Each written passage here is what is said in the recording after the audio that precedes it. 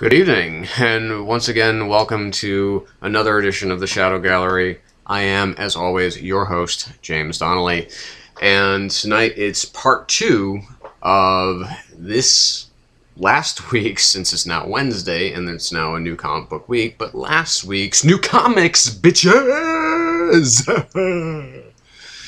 And as we covered the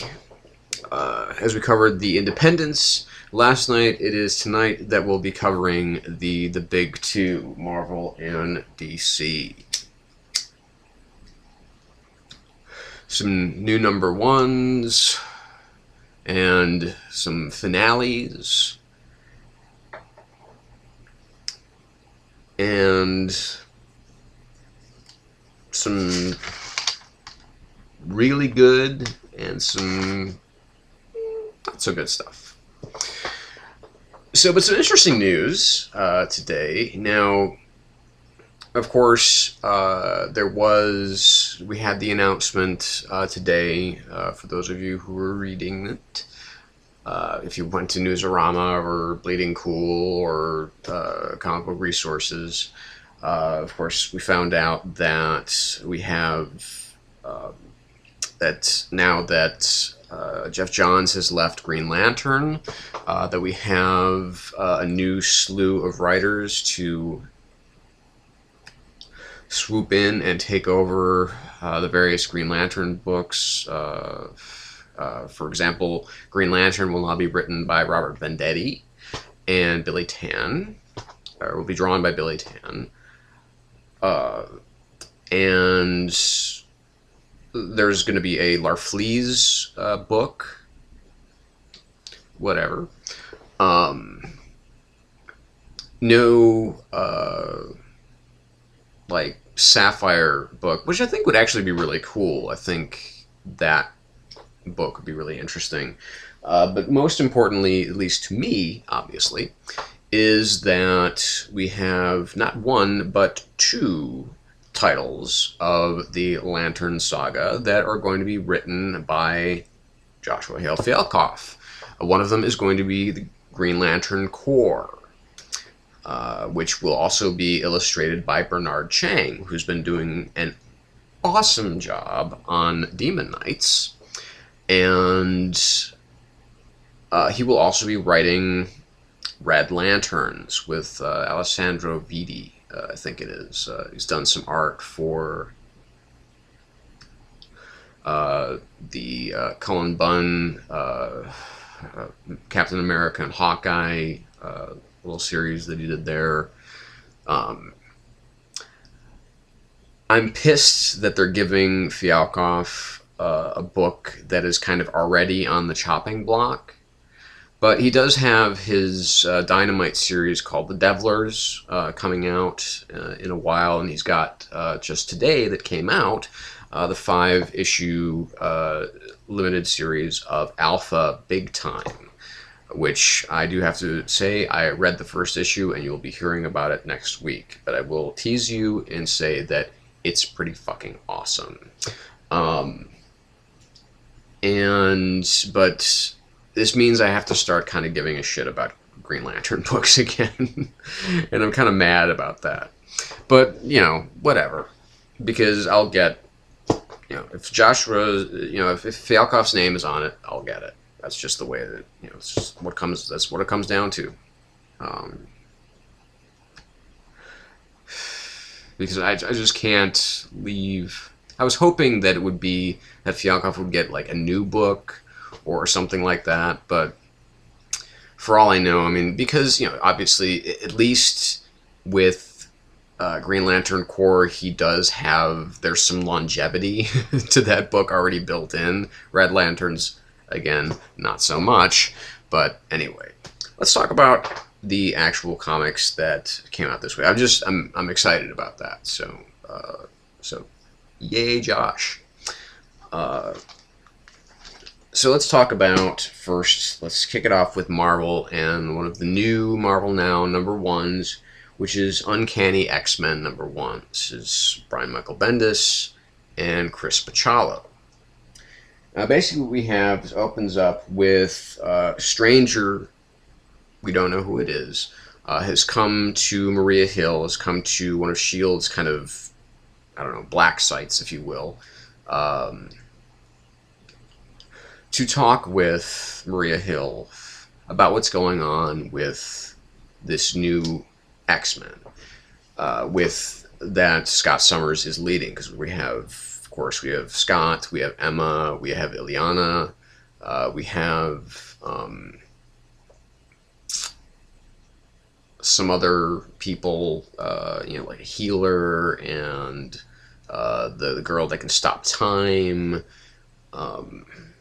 and somebody else I forgot already.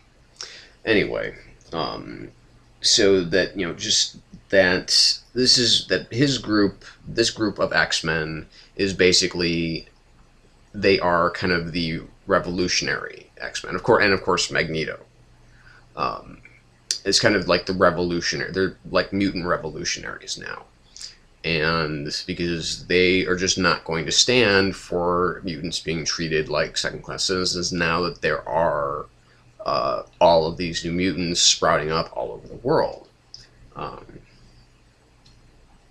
So Scott has taken it upon himself to fit himself with this new helmet, which is, you know, his like optic beams now, it's like in the shape of an X. And he is now the face of the mutant revolution. And so we have this scene in which we do find another new mutant who has popped up, and this new mutant has the ability to create balls. Almost, it kind of just reminded me of Speedball. It's just this big fat dude who can create all these balls, and they seem to be kind of hurting people, though he doesn't mean to, of course. And then, of course, the cops start, you know, basically coming off like jackbooted fascists, start tasing him and beating the crap out of him. And here, of course, is when, you know, basically making, you know, a very pointed case that the law when it comes to mutants is completely arbitrary. It is almost like a, you know, it's kind of a shoot first, ask questions later kind of mentality that is in this universe, despite the fact that, I mean, and this is mostly, I guess, due to the fact that, you know, we've had this big Avengers versus X-Men event, and, you know, how people are seeing mutants, even though there seems to be actually overwhelming support for the mutant movement, and that Scott Summers is now kind of the poster boy for that movement, and is gaining more and more traction. And so here comes Scott and his guys to save the day, but things are just a little bit off. Well, not a little bit, just they're a lot off. Magneto, he's got kind of this new all-white costume. I don't know what they're trying to say with that, but whatever. That, you know, his powers are off again, as we knew. Emma's powers still seem to be off, and of course, then we have Scott, who is trying to, you know, defend this young new mutant. Kind of blows up half this mall that they're in. Fortunately, nobody is killed. But, you know, a lot of people are injured, and, you know, it destroys the fucking mall because his optic blasts are off. Because the whole idea is, you know, with Illyana's powers, they can port in and port out when they find a new mutant, especially, you know, and they always seemed, and with the time-stopping girl, you know, she can, you know, stop everything inside the dome that she creates, and basically they can just kind of leave with this new mutant. But of course, you know, they're always under attack, these new mutants that they're finding. They're always being treated unjustly. And so we're back to that now. So basically, you know, we get this more kind of sort of talking head thing with Maria Hill and this person that she's talking to, this man, and saying how, you cannot, that Scott Summers deserves to pay. He deserves, he's a murderer, and he's a criminal, and he deserves to pay for what he's doing. But you can't kill him, because to kill him would be to make a martyr out of him, which would just further the cause, which of course makes sense given the public support of Cyclops. And then of course, I'm going to kind of spoil it for you, so if you're not into it, you might want to just stop when I start giving a new book. So I'll do my standard hand thing when I'm done. So here goes the hand.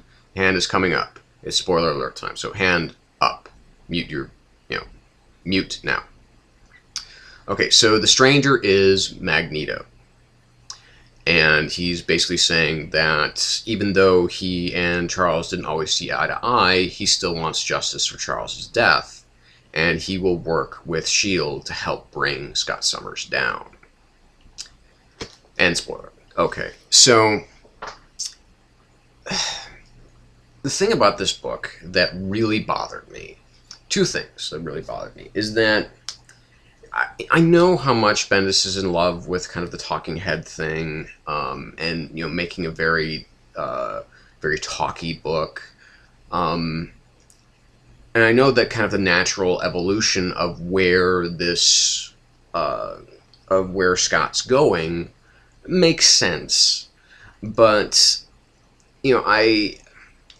for one thing, I would like it seems really hacky, I guess, is the best way that I can say it. This seems like a really hacky book for Bendis to be writing, because it's just like, it's more, mutants, all the mutants that are popping up now, they're just being abused and just hurt, and, it's terrible for them, when they get their new powers and everything like that, or when this X gene is woken up.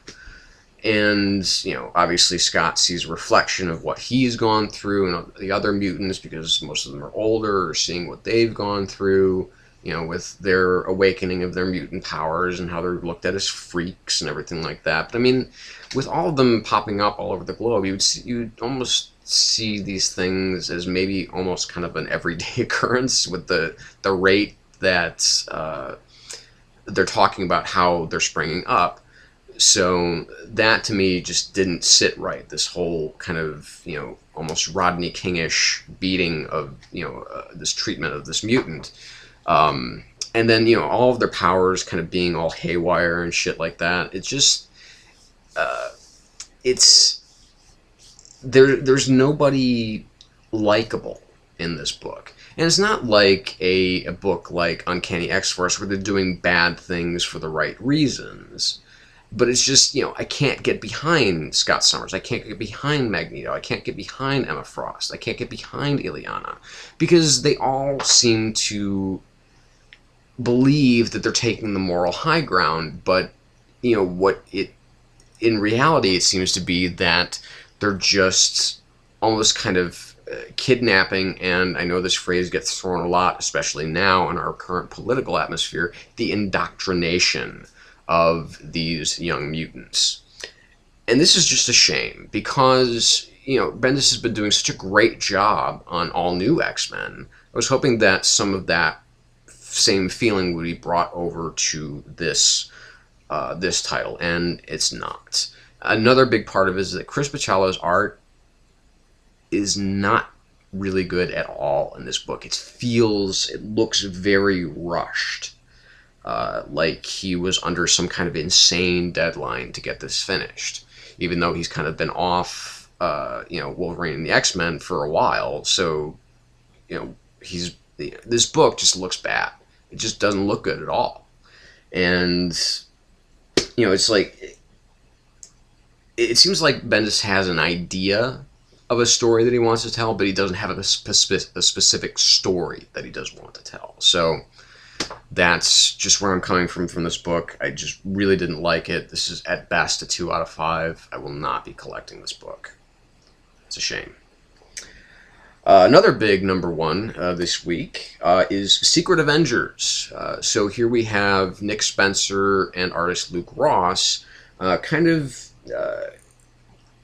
getting a new mission statement for this new Secret Avengers, because we have really right now we just have Hawkeye and Black Widow and people like Daisy Johnson and Marcus Johnson, aka Nick Fury, the our kind of ultimate universe, our Black Nick Fury, if you will, and Phil Coulson, who Luke Ross has really decided to make full-on Clark Gregg in this issue. And basically what they're looking to do is they're looking to enlist Clint and Natasha in kind of these covert ops for S.H.I.E.L.D. And taking down, of course, very powerful people that are kind of, obviously skating along the lines of the law and just kind of stepping over. So it's not quite, the kind of big bad secret ops that Brubaker was doing, or the crazy world domination stuff that Rick Remender was doing. Again, they're just kind of changing the rules again with this book. And they are told about the mission that they're going to be doing. And of course, Clint and Natasha, they're not too sold on this idea, because it does come with certain conditions. And one of those conditions is that you can have no knowledge afterwards of the mission that you've performed. Basically, mind control. And Natasha, of course, not a big fan of that idea at all. And so they kind of start to balk at it, but then Coulson, in his pitch, tells them something about redacted. And then next panel, we're in. Just tell us what to do.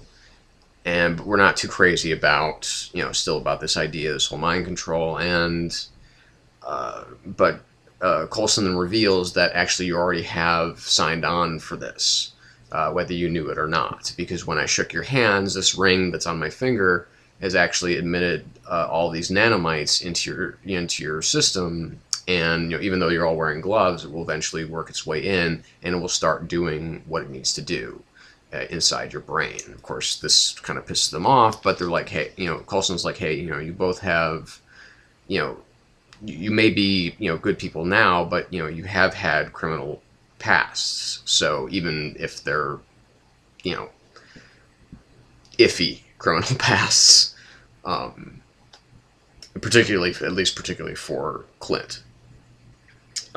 But basically they find, they're already under S.H.I.E.L.D.'s thumb, and we have this expository sequence with Daisy Johnson, who is the acting director of S.H.I.E.L.D., and basically saying, if you're in any way, kind of like the whole IMF, thing, if the mission is compromised, we activate the, kind of the memory wipe.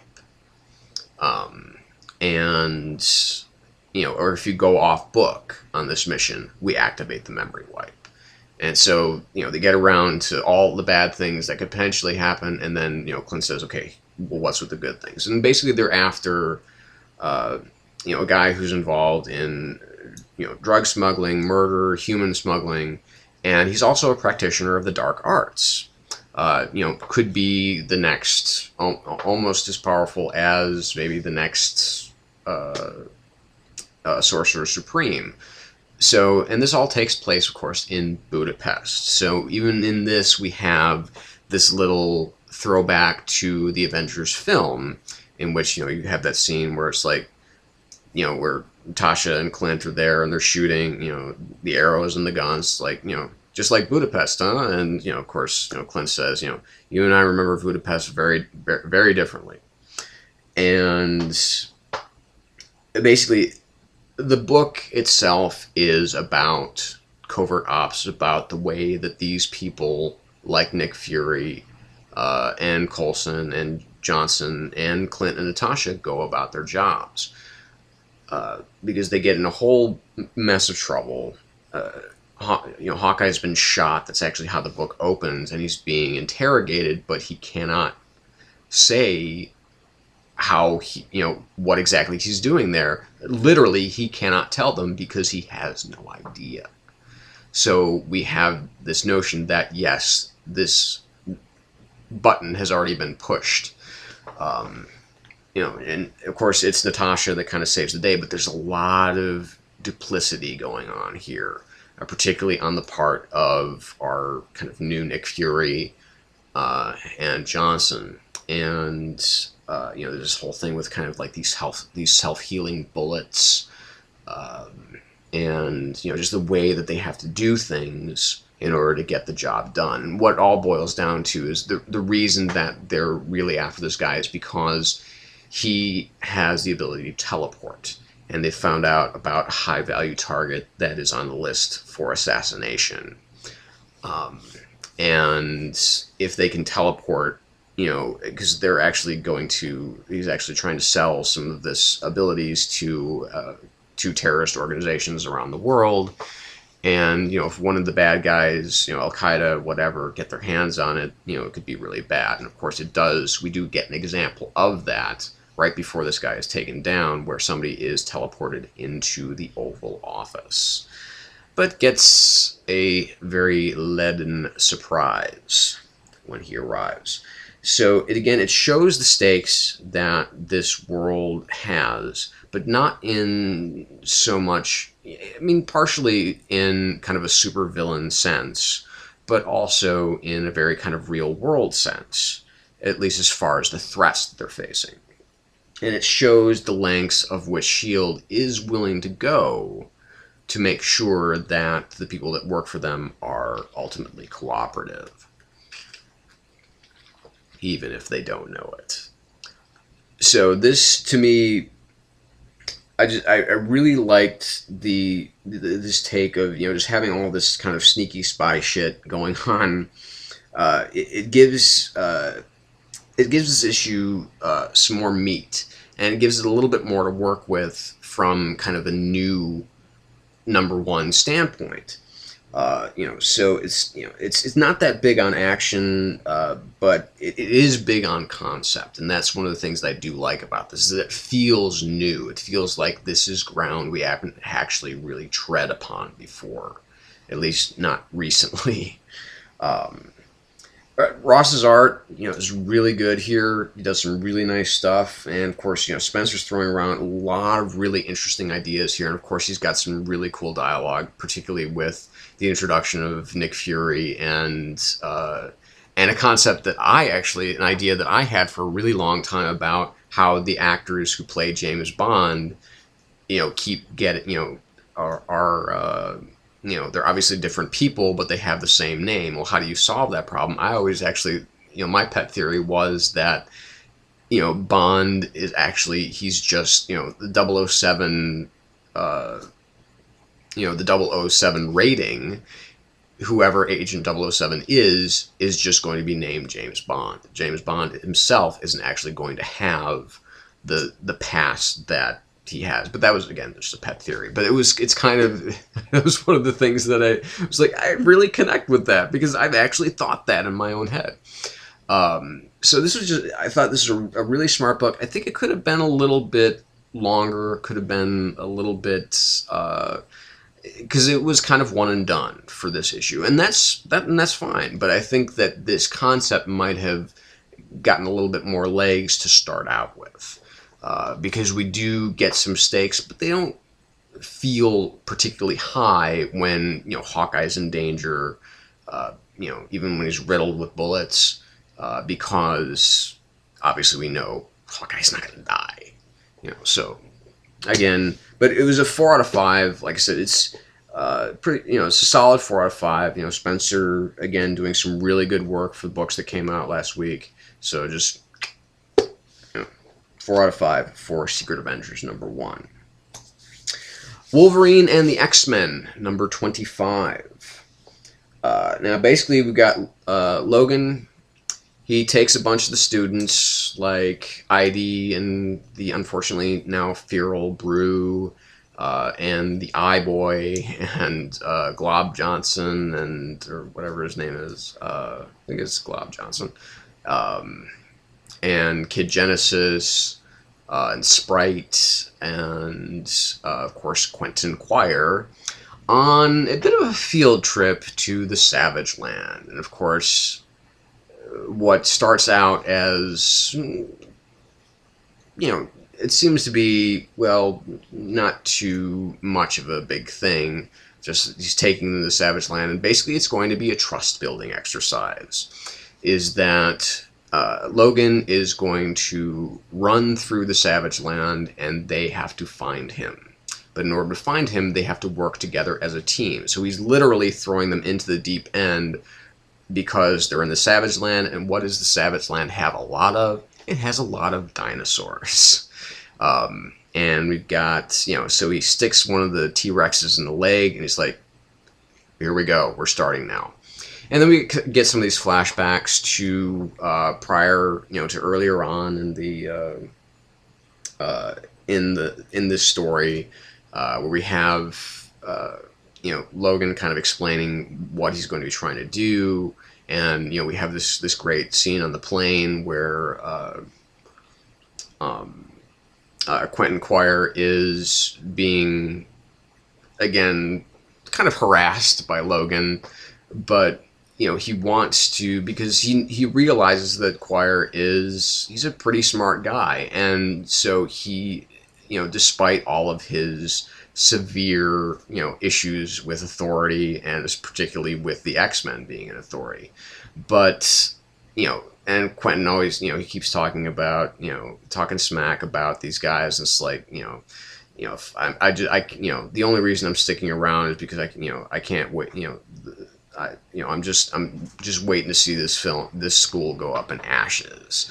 And of course that's not really the thing, because like Logan says to him, look, when the whole clown thing came in with Frankenstein circus, Rachel's, telepathic ties to you were severed, so you could have split at that point in time. So, I think you're here because you want to be here, not because you just want to watch the place burn down.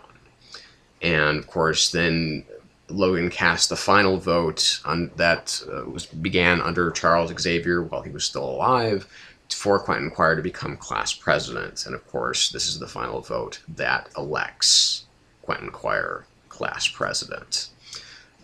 So we have this moment of once they're in the Savage Land, and and Wolverine has taken off, we have some great fun with the dinosaurs, and with everybody kind of killing the dinosaurs and punching them up, and we have Kid Genesis, of course, people keep saying, like Quire, he's saying, why don't you just grow up and be the the villain that we all know that you're going to eventually be someday, so that we can use your power and get out of this. And everything seems to be kind of coming to a head, as far as nobody seems to have the right idea. And of course, this is when Quire kind of steps up and kind of gives his pitch his speech to the troops, which says, hey, we've got to band together. It's kind of like that scene in the film Deep Blue Sea, where Samuel L. Jackson is explaining how everybody's going to survive, and then of course he gets eaten by the shark right before he gives his kind of grand speech. And it's not the same thing, but it's a similar kind of idea, is that he gives his great speech, like, are you with me? And everybody, of course, just takes off into their own, everybody goes off in separate directions. And of course, even Quentin himself is thinking, I probably should have just telepathically controlled all of them. But again, sometimes the most inappropriate person to lead ends up being the leader, which I think is part of what Wolverine is doing himself, is that he doesn't think necessarily he's the right guy to run this school. And so I think he sees a lot of himself in Quentin Quire. So, but then we have, of course, this subplot that enters the page, which is about Logan's brother.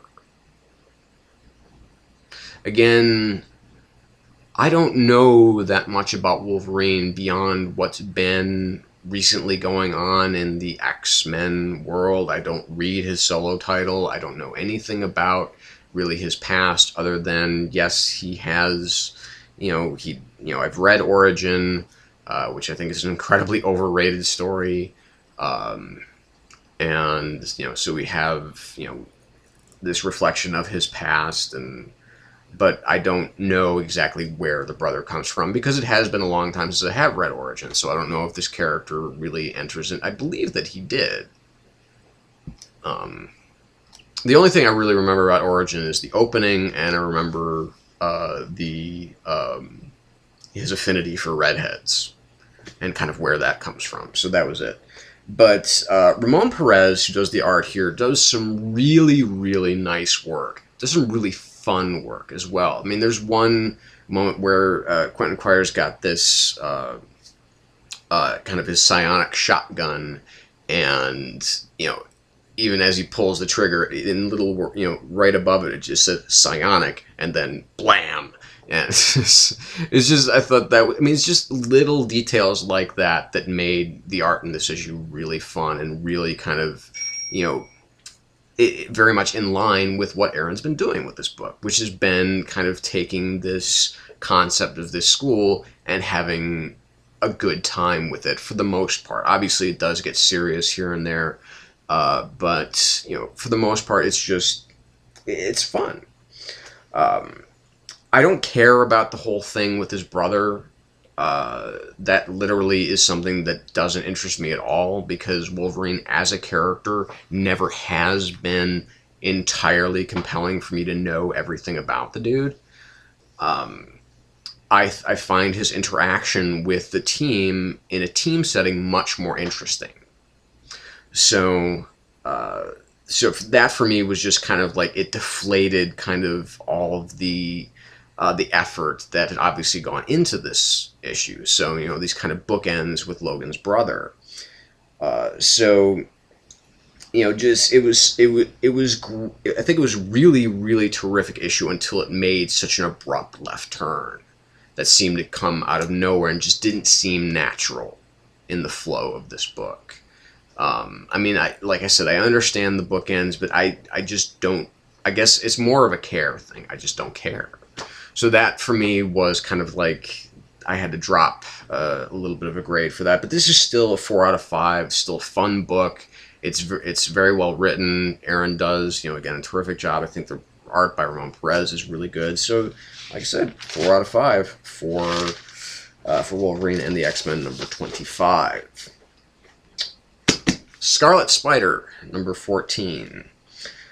Basically, we have Araceli on the run from the brother-sister wolf pack that seems to kind of know who she is. And we also have Kane in really serious trouble because basically he's dying up on this rooftop. And, we have these moments of, just kind of the almost the B story to this book, which is Araceli. She's much cleverer than she seems to be given credit for. She does have the ability to kind of almost induce fear into her assailants, or would-be assailants, and she actually leads these this werewolf brother and sister team into this like gang-controlled neighborhood in Houston. In which they meet a whole bunch of, really tough badasses, and they kind of want the werewolves' pelts for themselves. But what's really important here is we have Kane kind of going through this, as you die, you kind of see your life pass before your eyes thing. And so this kind of begins with, Kane is in a church and he's being asked to confess his sins, tell us about, the woman that you killed, tell us about, the man that you betrayed. He sees Ben, Riley, and, I don't know who the woman was. I don't know. Like I said, I'm not terribly familiar with the character of Cain to know enough about his background to know who all these people are, of course, and then tell us about the father that you betrayed. And of course, we have the jackal, and so it seems he grabs this priest, is like, "Who are you?" And basically, this priest suddenly kind of dissolves and turns into this great big like body that is created solely by spiders. Like the spiders have made up his, all of his features. And so we see him in this kind of, almost dreamy world here. And we have this idea of the Great Weaver. Now, I don't know if that's kind of like the JMS crap that was going on in his run on this title. That seems like the kind of shit that he would come up with. But how the Great Weaver chose Peter to be kind of the wielder of the web rather than Cain. And just he wants Cain to embrace who he truly is, which is that of a killer. Cain he's a killer. That is the purpose that he was born as, and that is all he will ever really be. And of course, he consistently denies it. No, I'm not. I'm not a killer. That's not all that I am, more appropriately. But he also understands that, this being, this thing, will give him another chance at life if he can only embrace what he was. Because he knows that Araceli is in trouble, and he is relatively sure that she will not be safe until he is able to help her, until he's able to save her. And so he does eventually kind of, despite all his protestations, he does eventually accept this kind of gift from this otherworldly being, and kind of arises again from out of this, this kind of spider-like egg, if you will. Well, let's just say a very different man. The thing that I found most interesting about this book, and most significant, I mean, of course, the moments with Araceli, they are kind of, they're kind of pulse-pounding and they're pretty thrilling. But what was really good about this book were the moments with Cain. Even though I didn't understand all of them, I got the gist. And most importantly is there's a moment in which he talks about, the fight that he's been, the constant fighting kind of within himself to deny himself the true nature, and how freeing it is at last to kind of let that go, to stop fighting it and just be who he is. And this is the kind of stuff that I pretty much expect from Chris Yost on this title, because he's been writing this book really well. Khoi Pham's art is very solid. The really dark and kind of scary parts of kind of this, near-death experience, if you will, is really stark and really crazy and really frightening. And it works really, really well. So the Araceli beats, they do work, but just not quite as well as these moments. Because, let's face it, I mean, the book's moments are directed towards Cain's character, so, and that's where it kind of needed to be. So this book's a 4 out of 5. It's very solidly written. It's very solidly done. It's just, it lacks a little bit of the... I would have liked to have seen almost the entire issue be that kind of, this kind of nightmarish, kind of otherworldly experience that that Cain is undergoing. Ultimate X-Men 22. So basically we have Tony Stark giving some good and interesting advice, and sharing some secret plans with some members of the good and not so good citizens of Utopia, particularly Jimmy and and Kitty, basically, the whole world is going to start coming out. There's huge dips in, in world trade because of this, this mutant seed that can completely solve world hunger. Of course, Stark Industries stock goes up, but everybody else's in that field is dropping like a brick. So we have, again, Brian Wood, and also co-writing with him is Nathan Edmondson, another writer I'm not too big of a fan of, or I'm not a big fan of. I don't know. He's kind of very hit and miss. When he hits, it's kind of a soft hit. When he misses, it's like, bleh. Because he was doing Grifter for a while, and that fucking book just sucked. And I've read some of his indie stuff, and it's really not very impressive. Although, to be fair, I haven't read Prophet, so I don't know what that's all about. But I haven't read a lot of Brian Wood stuff either. But this feels good. This feels right, for the most part. At least his beginnings. This whole Reservation X thing is a little bit problematic. But anyway, going on. So we have kind of these this unrest within, these attacks from without, that still seem to kind of further, and then of course we have the reemergence of Paige, of Husk, who's coming into Utopia. Basically, this is the only place left for her to go, and a lot of people are not happy about this because, hey, she did set off a bomb that killed a whole bunch of people that are going to get the cure.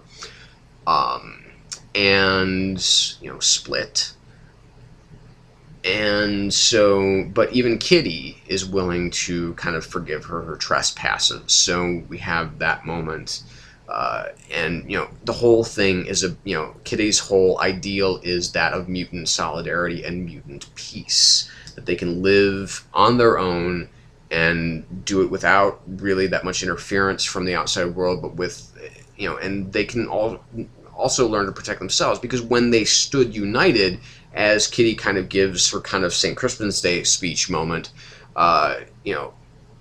if they stand united, they can see what they can do. I mean, they helped liberate the Southwest from the Sentinels and from, Stryker and, just everything that was going on there. And then, of course, it's, during the midst of this speech that the greenhouse explodes. And this is after already, fighter jet has, flown over the area. Iron Man was able to intercept it as, in the Iron Patriot armor, and stop it. And even, Kitty showing mercy to this pilot who, can only have the worst of intentions, again, is another good kind of PR move that Tony's kind of coaching her with. So we have the explosion of this, of the greenhouse, seemingly destroying the seed. And of course that will take a lot of the heat off of Utopia for a while, but it also does further drive a wedge between those who are on Nomi's side and those who are on Kitty's. And of course the kind of the big question here is Bobby.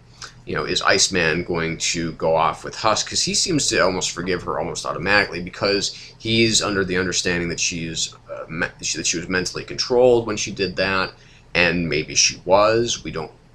I don't really know. That's not really made clear. But of course, and so will he stay with Kitty or will he go with Paige? That's kind of left up in the air. But we have this final moment with Kitty and Tony, who's leaving, basically saying everything's turning back to normal, but they're talking about their secret plan, which is the whole destroying of the seed. The greenhouse was a ruse. That Tony does indeed actually still have the seed, and he's planning to bring it back, and he's planning to do some more work with it and eventually release it at a time that he feels is appropriate, and that mutants will have their place in history as being the ones who stopped world hunger. So he splits, and that's pretty much it. So I mean, again, we have Wood taking this divide to the next level by literally splitting the groups apart. Again, despite all of Kitty's good for us kind of speeches. Carlo Barberi's art continues to be less than stellar. I don't know if Edmondson is going to be continuing writer on this, but at this point, I'm kind of hoping not, because this was not a great, again, not a great issue. I mean, there seems to be an inherent problem with Ultimate X-Men, is that it kind of starts off with each writer, it starts off really good, and then just kind of starts to decline. Now, the decline here is not nearly as bad as it was with Nick Spencer, sadly, but I am definitely noticing a drop-off in quality. Each book is just kind of, I think that because maybe Wood's in maybe too familiar territory with this idea of Reservation X and everything like that, that I think he maybe kind of felt a little bit sleepwalky through this. Again, Barberi's art doesn't help, so this was a 3.5 out of 5. I mean, it was a good story. I like what Wood is setting up for the next arc, but again, it's hard to get all revved up about this. So, on to DC. And we're going to begin with Katana, #1, which I just read, did not buy. Because I'm a little bit wary of anything that Ann Nocenti writes, because I thought that her Catwoman issue 0 was absolutely abysmal, probably the worst comic I read last year, with the exception of a couple of issues of Avengers versus X-Men. Probably the worst thing I read from DC last year. Anyway, so we have Tatsutaro, she who wields the Soul Taker, the katana, the Soul Taker, in which she believes that her dead husband resides in, or the spirit of her dead husband resides in this sword. She comes to San Francisco, to Japantown, to find a woman who has a tattoo of the Soul Taker on her back, and reveals this kind of crazed-looking, warrior that kind of tells the tale of, kind of this weird, feudal Japan. It's like, because this woman has tattoos all over her body, but you can only pay to see one part of the skin at a time, because she's unclean and untouchable, and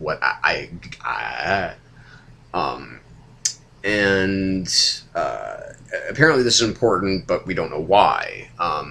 And then, she's set upon soon by this group of, I don't know whether or not they're ninjas or assassins, anyway. And they're led by Coil, who is the wielder of the master of the silly putty, or it's called the Spiral Sword, but to me it's just this big silly putty sword that kind of just stretches, and it's metal, but it just, it's all sorts, it just coils all over the place and everything like that. And what the hell is going on here? I mean, it's like, this book, it made no sense. I mean, it's just, to me it was just like, I don't understand what's going on at all here. The only kind of saving grace to this book, if there was one thing that would make me kind of at least read it again, would be only really to look at it. Because Alex Sanchez, who I'm not familiar with, is doing art here, and the art is actually really quite good, particularly in the battle sequences. And I do like Nocenti's writing in the kind of non-plot moments. in which we have Katana or Tatsu, sort of describing why she looks the way that she looks. It's like her hairpins are actually kind of like steel shafts that she can use. Her earrings, she can pull them off and throw them. They're honed to a fine edge. She does wear kind of her mask on the top of her head, so she can just pull it down when it's time for battle. Even her robes, when she twists, they kind of have like these little it's kind of they have this like razor sharp slicing ability. So to show her efficiency in combat is actually quite interesting and quite thrilling. So that part of it I was really on board with. And the art, like I said, is really, really nicely done. There's some really lovely double-page spreads, particularly when she's kind of walking around this fountain. And there are, it's kind of like the idealized version of what Japantown considers to be old Japan to be. Now, Japantown is also, whether or not this is real or whether or not this is just something that they kind of made up for the book, it was a place where Japanese internment happened during World War II, and just a bunch of people that just haven't left it. It's kind of like almost like an open sewer, with the exception of this kind of park with this very everything is kind of just serenity there, and of course that is where she is attacked. So I don't know what the hell this book is even trying to be, what it's trying to say, what it's trying to do, but at least I did really, really enjoy the art, and I really enjoyed the action sequences. But the rest of the story, kind of with all of its not mythology, but just kind of the understanding of Japanese culture and everything like that. I mean, I don't consider myself to be totally ignorant of that, but there's just stuff here that I didn't really glean on to anything that this book had to say or what it was trying to show. But like I said, so there were some sequences that were really nice, and which is why this book was just kind of a shame. So this was 2.5 out of 5. I'm not going to pick it up again, except maybe to look through it and see if it's well, this is it's kind of pretty. And there's some dynamic moments, but other than that, meh. Demon Knights, number 17. So we have our reformed knights for the most part. There's still a couple of members missing, but we have Exoristos, Horsewoman, Sir Istin. They're all racing off to save Jason Blood from Vandal Savage's various torments. And also we have Kane, who is kind of, marching further towards, because, of course, each person has a stake in this game, and it's not a game, really, but has a stake in this mission, specifically Exoristos, because Kane, the intention is to march on Themyscira. And, we have these moments between Istin and Exoristos, kind of with Istin saying that, even if you do help to save Themyscira, it's unlikely that they're going to allow you to kind of come back in.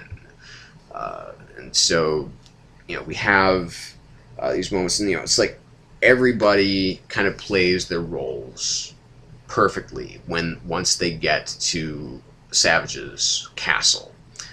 Is that Exoristos comes in, basically, challenges Savage to an arm wrestling match, because she wants him to prove his manhood against a woman, and of course that's a great challenge for Savage, for someone like him. And of course then we have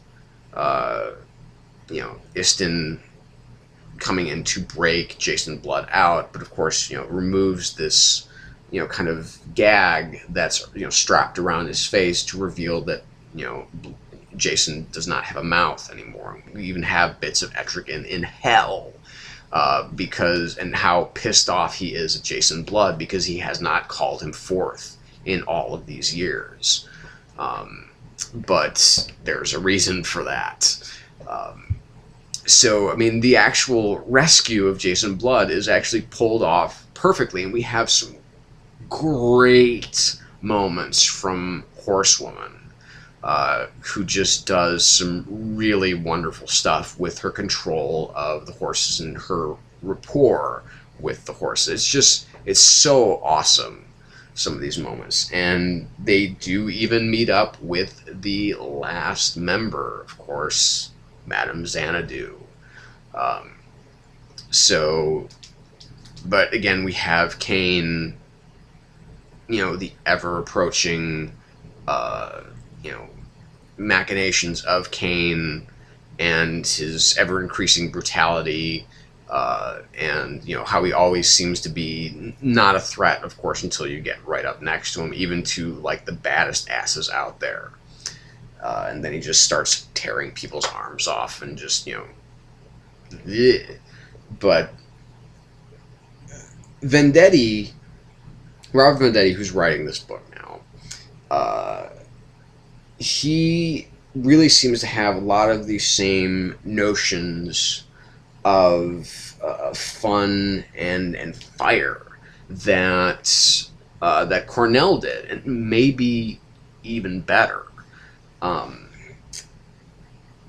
And that's, for me, to say that about Paul Cornell is, I feel kind of bad almost, because I love Paul Cornell's work on certain titles, particularly Captain Britain and MI-13, which I'm still kind of, when I do reread it, because I do have some of the trades, and of course I have all the individual issues, I get kind of pissed, because it's like, this series was so fucking good, and I'm so mad that they canceled it. But what can you do? If it's not selling well, it's not selling well. But anyway, and Bernard Chang, despite the fact that Diogenes Neves is not doing this book anymore, Bernard Chang seems to have stepped to the plate, particularly in this issue, perfectly. I no longer miss Neves' work.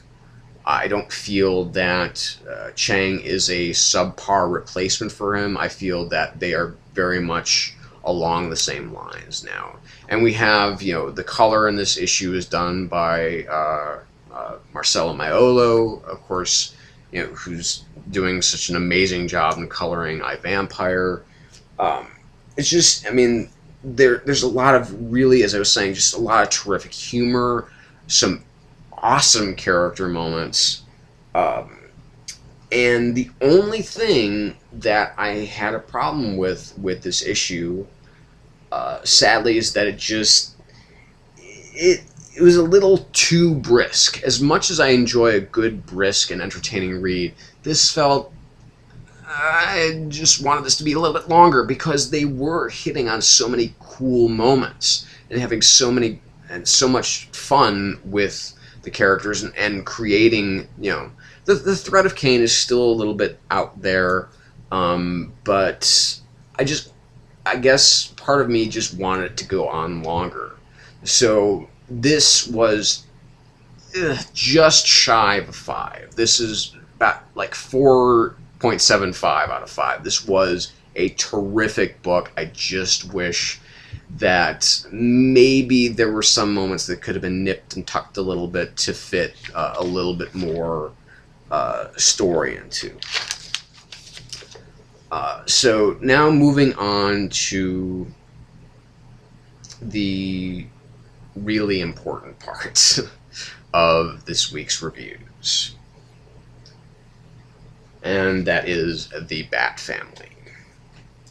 So we're going to start by talking about Batgirl number 17. Now, as we famously know, Gail Simone, for a time, was fired from this book. And then the whole of the DC internet followers kind of blew up the internet saying "fuck you" to DC. Do not take Gail Simone away from Batgirl. And it was going to be Ray Fawkes that was going to be taking over this book. And in this issue is where we are treated to basically, I would assume, the beginning of what Ray Fawkes wanted to do following the finale of Death in the Family. Now, those of you who have not read Batman 17, to the, I don't know, like 2 people out there that haven't read this book by now, might want to stop watching at this point in time, because I'm going to spoil some stuff going forward. I'm not going to talk about Batman 17 until I get there, so we're working our way there. So basically we have, with this issue, we have Barbara is kind of looking to get some payback on some of the thugs that Joker hired during the whole Death of the Family, you know, and everything that was happening to her. You know, so we have this post Death of the Family, you know, issue for Barbara, and that her biggest concentration right now is on finding these thugs of the Jokers, you know, using her eidetic memory, excuse me, to go through mugshots and remember the faces of the people that were involved and so on and so forth. And she does start to put together some of the pieces of who a lot of these people are, and starts to send this information to her father, just under the guise of a friend. So, you know, of course, she's not intending to go out at all. She's intending to stay home, drink coffee, and make sure that the cops can do their job, you know, unhindered. But we still have James Jr. to deal with. And James Jr. we first see him visiting the bedside of his mother, who he did go out of his way to save, but of course is still acting the big psycho. You know, even has a line, you know, about, you know, on a scale of 1 to 10, tell me how you're feeling, and if you can't talk, just use your fingers. You know, of course, you know, she's missing her ring finger on her left hand. And we have kind of his evil machinations going on. And basically he's got another twisted game for his sister to play, in which, you know, they start to get reports of one of the teams that went to one of the teams of cops that went to pick up the one of Joker's goons blows up.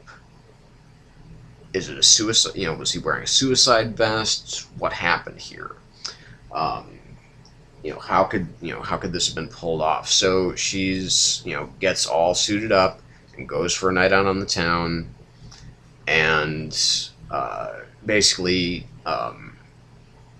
you know, she's, you know, kind of looking into what the hell is going on. So she herself goes after the next group of thugs as they're all hiding out in one of their hideouts, but of course the cops end up finding them, and they think it's the cops that are actually coming in, but of course it's Barbara as Batgirl, breaking down the door, beating everybody up, but sees no indication of any kind of, you know, there's no plastic explosive, there's no vest, there's no nothing. So if these guys are suicide bombers, once they're getting taken away, where's the explosives?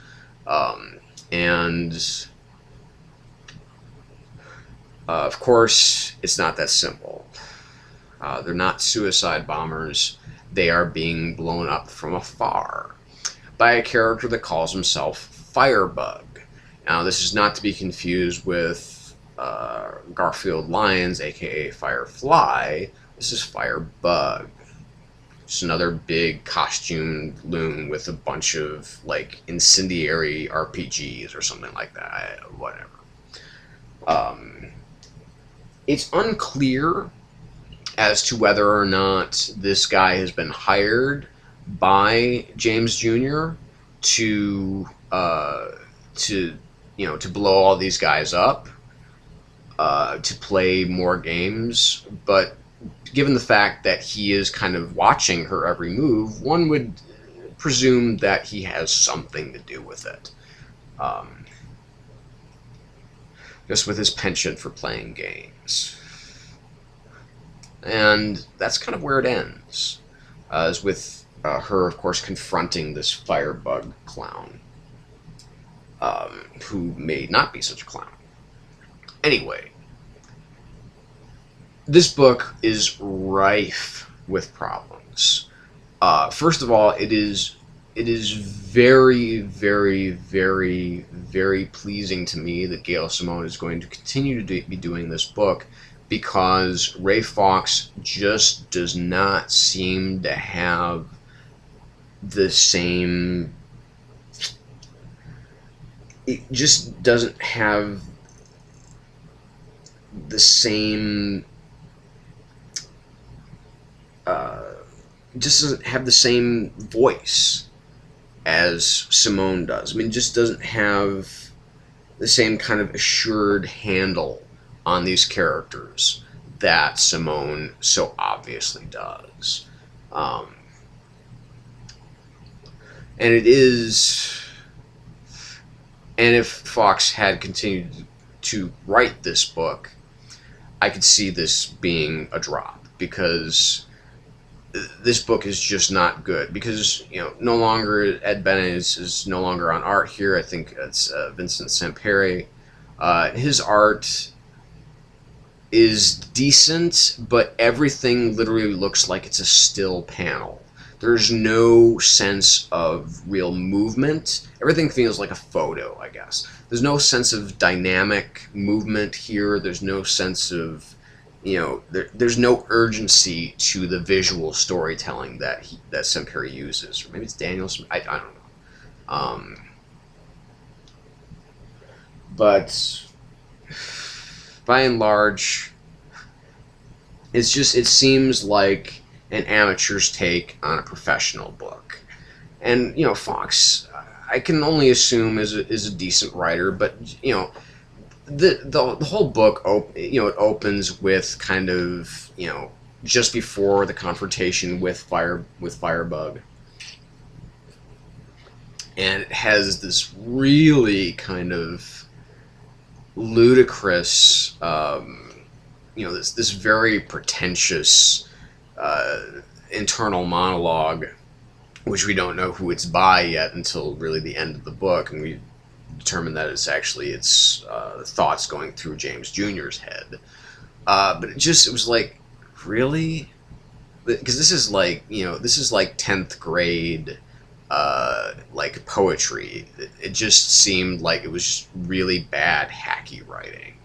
So this, again, at best, was a 2 out of 5. I was very, very disappointed, because this book really should have been more of an emotional journey for Barbara, especially considering everything that she's just gone through. And I think that if Simone had not been kind of,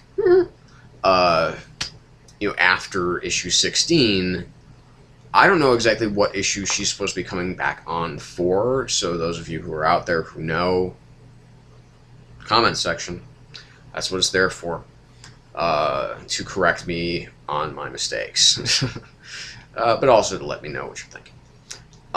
But to me, this book just didn't do it for me at all. I just really felt like Simone would have taken this in a much different direction post Death of the Family, that would have been more personal, that would have been more involved, that wouldn't be quite so slapdash as this issue is. This was a very poor issue of Batgirl number 17. But on to the books of the week. Now this is, again, if you take it as a whole, some of the other books that I talked about last night are better than some of the books, better, at least than one of the books that I'll be talking about here. But not much. The ones that I scored as picks of the week, at least one of them I think was definitely better. I think Fatale would be Anyway, we have, so Batman and Robin, number 17.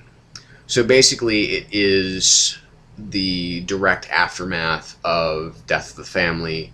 We have a Batman and Robin, you know, Bruce and Damian returning home in the Batmobile. They're tired, they're exhausted, they just want to get some sleep, they just want to get some rest. Everybody wants to get some rest, you know, Alfred included. So, because they've all been through one hell of an ordeal.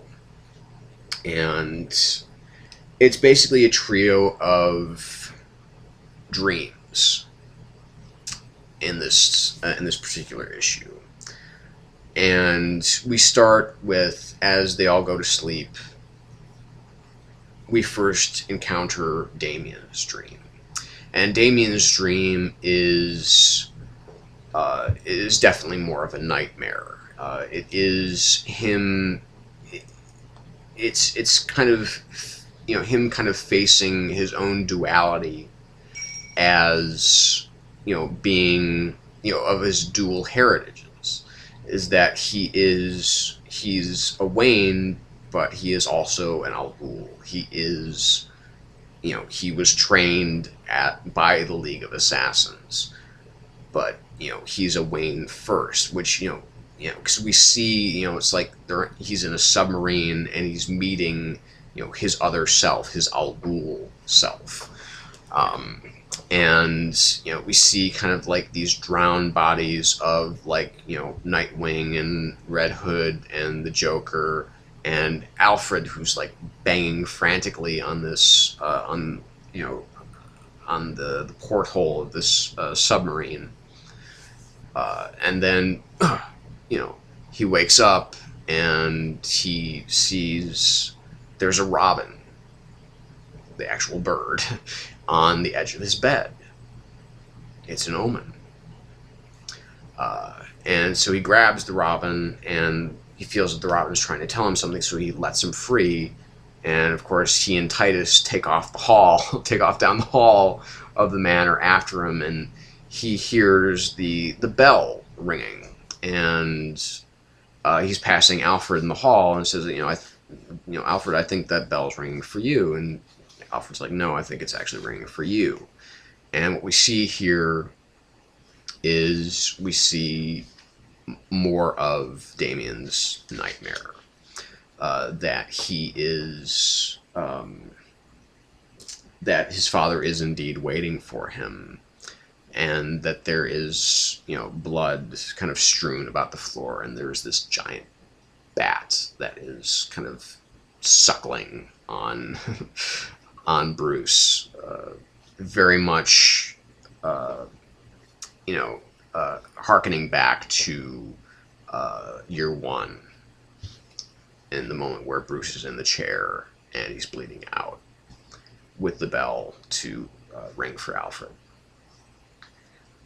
And then we go to Alfred's dream, which starts out as a nightmare, but ends up being a very nice dream.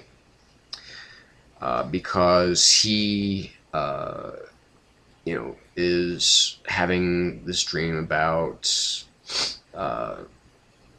the elder Waynes, with Thomas and Martha, and, you know, he, you know, sees all of these bats, again, you know, flying out of this hole in the manor. And he goes down to see what's going on. All of the Bat family are there, pounding on each other, just beating each other to death. And there, of course, is the Joker, watching it all, just letting it all go on. And, you know, Alfred, of course, demands that, you know, he stops immediately. And, of course, Joker doesn't. So what does Alfred do? Well, he grabs, you know, he brings up his double-barreled shotgun. Bam. And Joker's head is just gone. And so Alfred wakes up with a start. But then he just kind of slowly drifts back to sleep, smiling. And then, of course, we come to Bruce's dream. And Bruce's dream, again, his parents. And, you know, he's building this little paper boat, and, you know, his parents talking about, you know, I hope that you don't, you know, I hope that you're a strong swimmer, Bruce, because I hope that you don't think that you can just wash all of the darkness out of the city away with your little boat. And, you know, even Bruce has this line, it's like, well, why not? It's my boat. And he does end up following the boat because his parents are spilling down this waterway, and he's trying to save them. Of course, when it comes out the other side, it's this ocean, and the ocean is just filled with, you know, the horrors of Gotham, the evildoers, all of, you know, a lot of the members of his rogues gallery, and he's just fighting them off, you know, saying, I don't need you, I don't need any of you.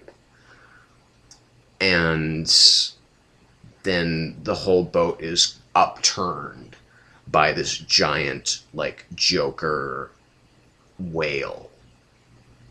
You know, it's green, it has the long red mouth and everything like that, and you hear the laughter coming out of it, and that's when Bruce wakes up. Because Bruce is being pulled to safety by Damian. And so he goes to Damian's room, sees him there sleeping, and gives him one of those, you know, loving kind of, you know, that very fatherly, you know, kind of running your hand through their hair as they sleep, as apparently fathers are wont to do. And then we go back to kind of the epilogue of Damian's dream, is that Damian and his father are going nuts across Gotham City, beating the hell out of criminals, just laying waste everything in their path as far as all the bad guys, all the crime, all the horror, all the despair of Gotham City, and they see the sunrise. And they're both just kind of standing there, and, you know, Batman says, you know that this is a dream, right? And Damian says, I know, Father, but for once it's a dream I don't feel like waking up from. And that's it. It's just such a beautifully told story of these three people and what they all mean to one another, and how important each element of them are, because, you know, part of Damian's dream even reflects the fear that he has for his father. That these are now people that genuinely do all care for one another. And it's not so much the, you know, I'm kind of learning how to be a father with Bruce, you know, with Damian trying to kind of learn how to be a son. I'm sure that when everybody wakes up, there's still going to be some remnants, there's going to be some leftovers here to have to deal with. But for once, just even in these dreams, there is, at least for Damian and for Alfred, there is some comfort be found here. I mean, and of course, you know, these moments, you know, there are some just amazing moments that Tomasi and Patrick Gleason put together. There is, of course, you know, the moment with the Joker whale, the moment with the kind of, you know, Alfred's kind of double-barreled shampoo of Joker. But the most beautiful moment in the whole book, to me, was this moment in which Damian and Bruce are kind of unsuiting themselves and getting ready for bed, you know, and Damian takes his boot and takes Bruce's boot and kind of compares the size. And that to me was just such a lovely, lovely beat that to me it was like, okay, I'm reading a 5 out of 5 comic already. This is gonna be a great book. No matter what happens next, this is still gonna be a great book. And it continued to be a great book. Because Tomasi and Gleason have those moments down, it's like, yeah, I get it. I understand that this is, no matter what happens, this is a family. And they are a family of people that, despite what some people might think, or at least one of them might think, because this book really is kind of Damien's book more than anybody else's, but that he does really care for his father. And, you know, showed that obviously in the annual, which I don't think a lot of you read, but I think a lot of you who are not picking up this book, amongst you guys, the guys who are watching this, the guys that I watch, don't talk about this book anymore. And I'm starting to wonder why, guys, because this Batman and Robin is definitely one of the great reads out there. Especially the last couple issues have been just awesome. So, start getting this book again, guys. You're not going to regret it. Trust me. So, 5 out of 5 for Batman and Robin, number 17. Now on to the moment we have all been waiting for. My new Batman, New 52 armored figure, if you will. God, would it kill Mattel to make a cloth cape for a Batman figure one of these days? Or just any caped figure? It'd just be nice. You know, it'd be a nice change of pace. Anyway, Batman number 17. So amongst all of the various things that go on in this book, I mean, we have, you know, these small details, this empty book that supposedly had, you know, Batman's plans for, you know, what to do with the family. The faces in the ice. The crowbar that Batman is wielding to beat Joker with.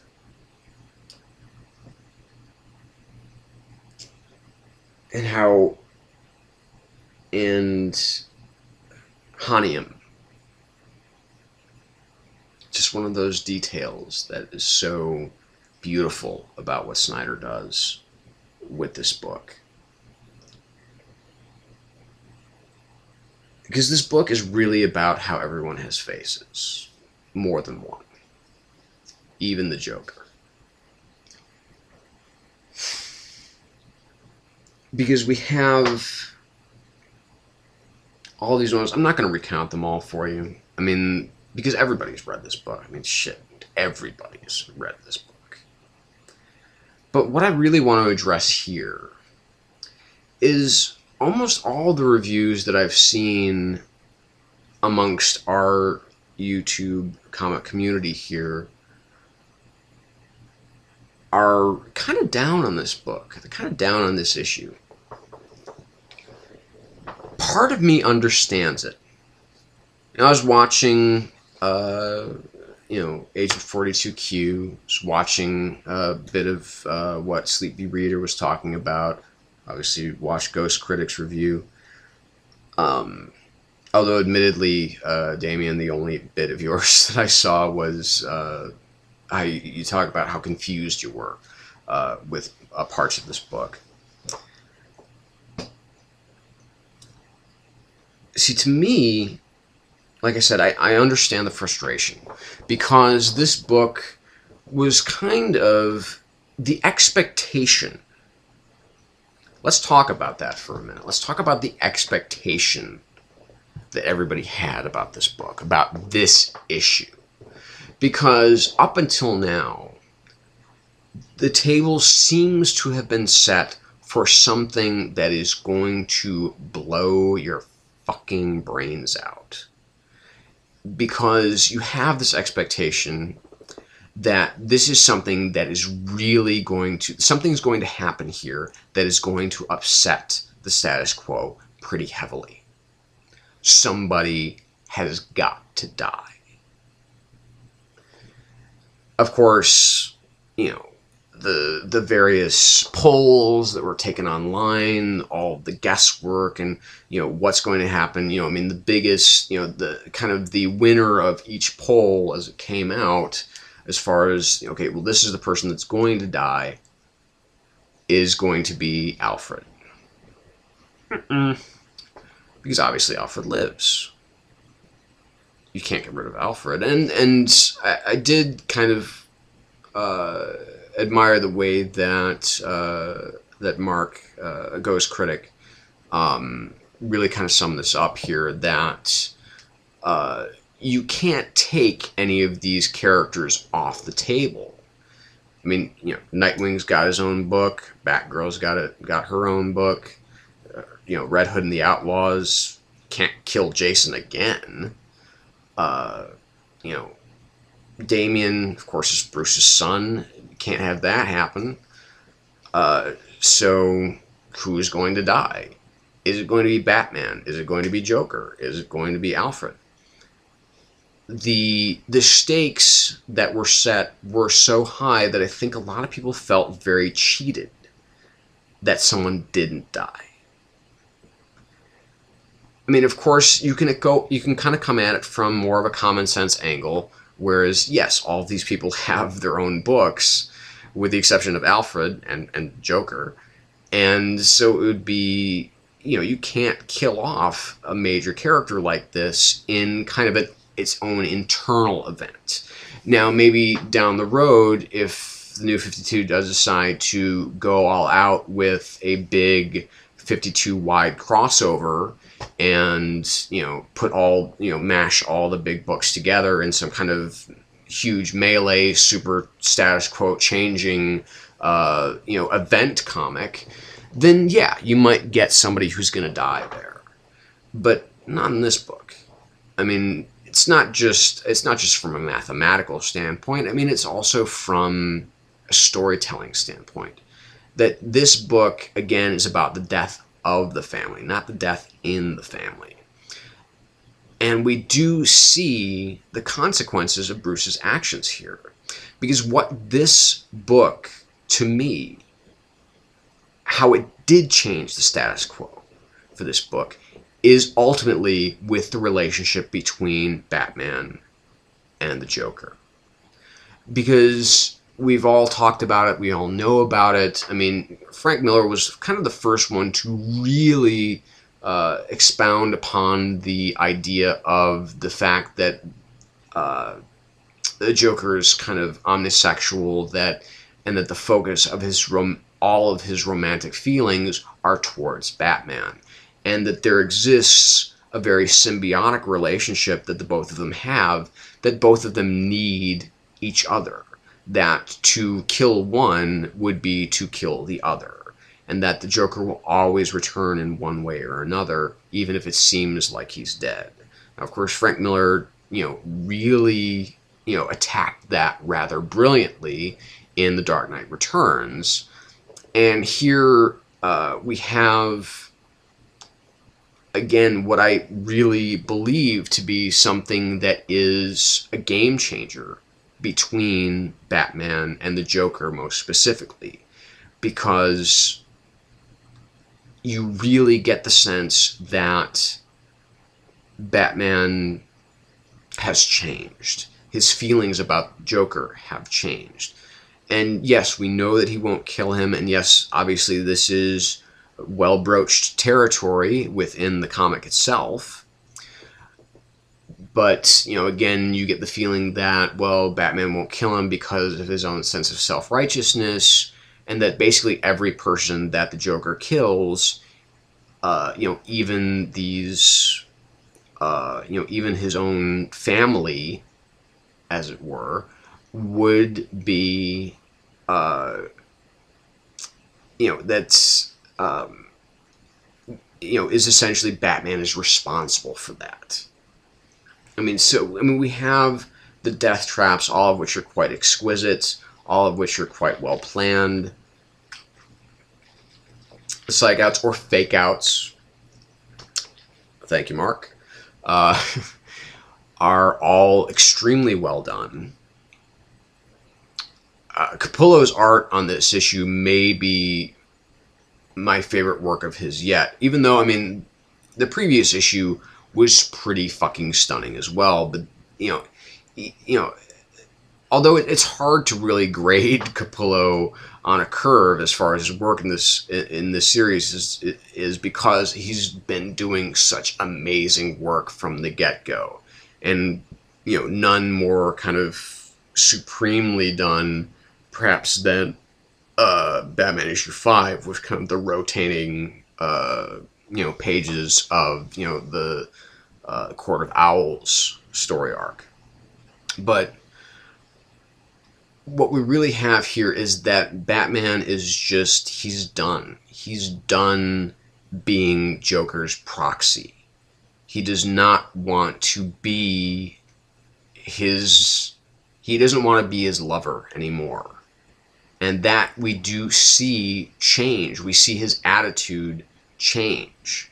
Because Joker, while he has obviously done horrible shit to Batman in the past, there is something new here. There is an element to him that we haven't really seen approached in the pages of Batman, which is that of the love that the Joker has for Batman. The worship. I mean, almost as a deity. Not just as a king, but almost a kind of god in Joker's world. He needs Batman to exist, and Joker also needs, as we find, the anonymity of his personage. Is that he cannot abide the idea of learning perhaps who he truly was. And of course the question not so much remains, because we don't really see, we don't really know for certain that Batman knows who the Joker was before he became the Joker, because his identity as the Joker is all that he has. And to strip that away from him is a fate worse than death. So that is what I saw out of this book. The consequences that came out of this book, of course, will continue to stretch through the Bat Family books, I think, for a while, because there was a betrayal. And, even when we do see Bruce visiting Joker in Arkham after they took in Dick, and he goes up to Joker's cell in Arkham with the card, that there was a knowledge there, and that the keeping that secret may have, has caused all of his family to go through great pain. So this is something that I think Batman is that Bruce is going to have to come to terms with. Is that because, secrets are kind of his, he's not a spy, but secrets are kind of his stock in trade. I mean, if you go back to, the brilliantly done Tower of Babel storyline from Mark Waid in JLA, I mean, that is, secrets are Batman's currency. Knowing as much as he can about his enemies and about his allies is what he knows, because Batman is all about contingencies. So while a lot of you were disappointed, and like I said, part of me understands your disappointment, I think that you need to give this book a longer look, another try, give it some more examination, because I think that you'll see that there definitely is a shift here in the status quo. Even if somebody didn't die, it doesn't matter, because when it comes down to it, Snyder has written an amazing tale. He has created something that we've been wanting for many years, I think. And it is hard to think of a better, within the confines of Batman actual, I mean, not, not talking about the Killing Joke, not talking about Dark Knight Returns, nor any of kind of the one-shots, Man Who Laughs, so on and so forth, but within the confines of Batman, it's hard to think, at least certainly off the top of my head, of a better story for the Joker than Death of the Family. Snyder and Capullo really have crafted something great. Even, like, the only thing, I think if someone had died, it would have let me down. Because it would just have been more for shock. More for saying, look what I can do. And Snyder's not that guy. He's not that writer. He doesn't do that kind of storytelling. Thank God. Because he knows which roads to take. He can shock us. Yes, he can. Yeah, he can. But he doesn't go for anything cheap.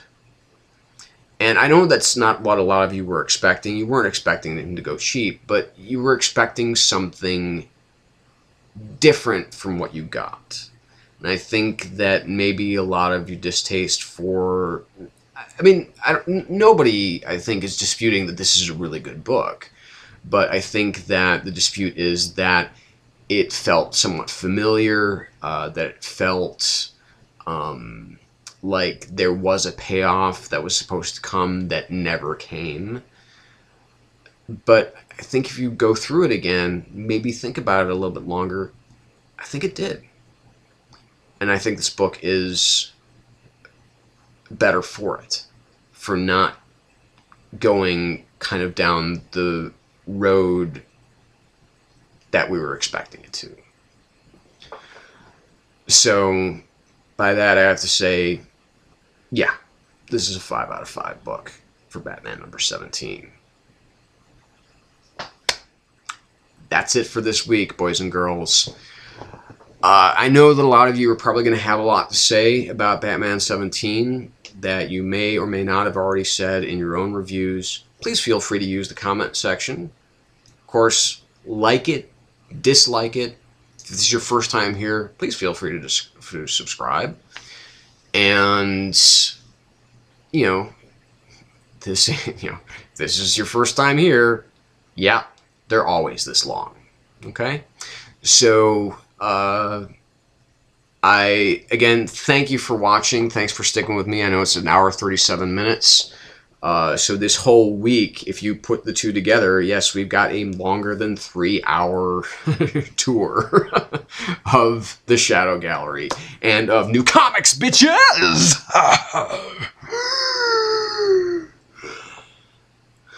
So, thank you again for watching. So much, guys, who sit through this whole thing, you mean the world to me. Even guys who skip a bit and then come back, still makes me happy. As long as you're paying some attention to what I have to say. Even if you're just focusing on the books that only you read, or that whatever. Point is, thank you. Thank you again for staying with me for so long. Thank you for watching. So I will say, this has been the Shadow Gallery. Good night. Thank you. I am, as always, your host, James Donnelly. And I will always be reminding you to stay in the shadows.